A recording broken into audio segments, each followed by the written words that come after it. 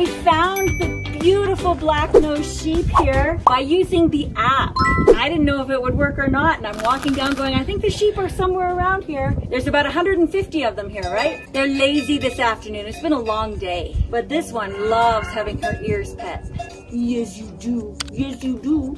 They're at their afternoon napping spot. They come to this little culvert and hide from the heat, I guess. They're really cute. They can barely see anything. They'll come running up to you and get a pet, and it's really adorable. I love how you came right over. You're like, oh, there's someone new to give me a big rub.